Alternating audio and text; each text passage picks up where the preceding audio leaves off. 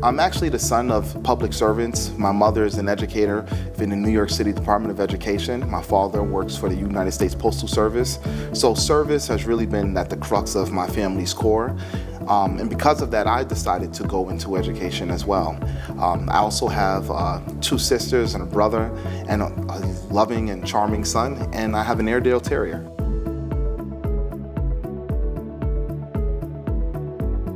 Dr. Spence is pretty boring, but I like to read, I like to travel, I like to ride my bike when applicable, and I'm a huge basketball fan. So go Bulls and now go Orangemen. I grew up in New York City, Harlem to be exact, on the west side of Manhattan, in a really rich, diverse neighborhood. Proud to be from Harlem. It really contributed to who I am today.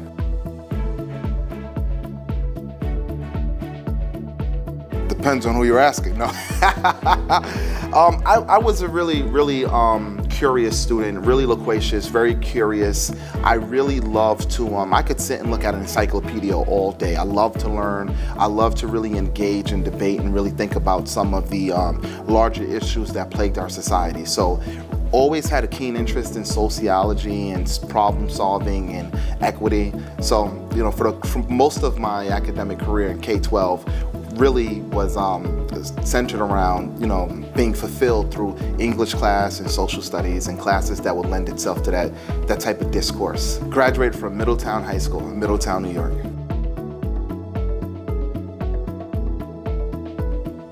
My mother is an educator, and through the work that she did, I really got to see how she was able to improve student outcomes. You know, ironically, I ended up graduating from the University at Buffalo with some of the students that she taught in elementary school. So I was able to see how she was able to transform lives and help impact career trajectories through education, and she really instilled that value within me. I've been in education my whole life. When my mother was pursuing her graduate studies, I was in class with my mother. You know, I would go in the summers to change her classrooms around and help her move as she was transitioning to different classrooms. So I've been around education my entire life, and it's been something that, you know, it's been dear to my heart.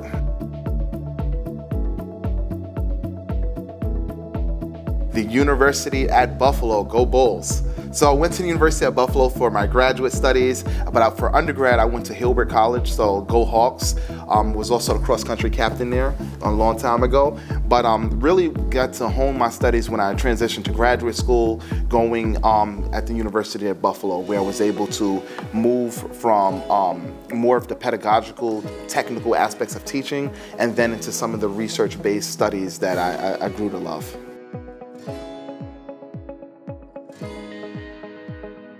I have been classically trained by SUNY Distinguished Professor Dr. Lois Weiss, qualitatively and quantitatively, to research and investigate simple questions that have very complex answers. I have been trained to examine stratification within systems and the ways in which that stratification or layering is reproduced in our broader society, with a particular focus on racial, gender, and socioeconomic inequities.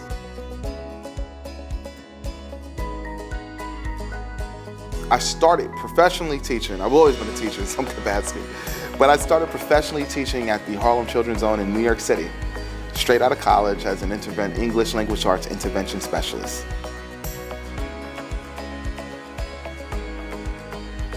I'm a New Yorker by heart.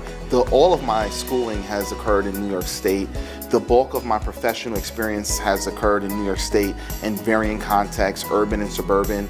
I really like New York State's framework for success, and I really love the focus that New York has on achievement, equity, and enrichment, and I think it's a really great place to learn and grow.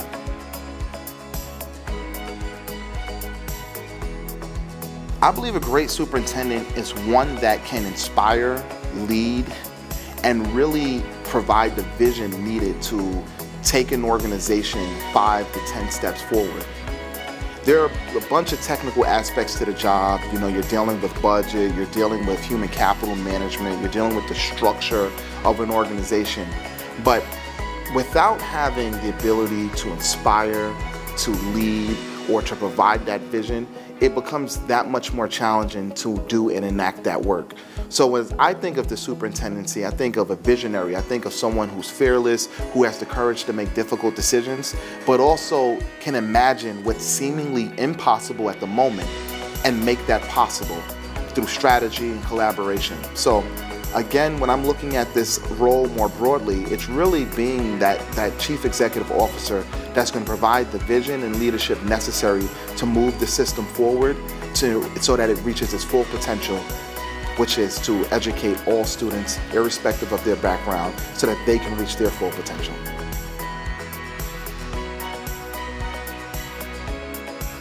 Being a father influences the work because when you're a parent, you see the system from a very different vantage point. I think coming in when I was a young teacher, I could understand education from a very school-centric point of view. I understood what I needed to be successful in my classroom and the type of collaboration I need from parents, but I also didn't have another view of what it was like to engage with the system on another end. So I think that when you become a parent or you become a consumer or of anything, it gives you a different lens to look at, system performance and organization, the ways in which the organization is able to service the community and its members and the children within it. And so it really sort of, it's a shift in consciousness for your thinking because it challenges you to think about your decisions and the impact of those decisions in very nuanced ways that you may or may not have if you didn't have that perspective yourself.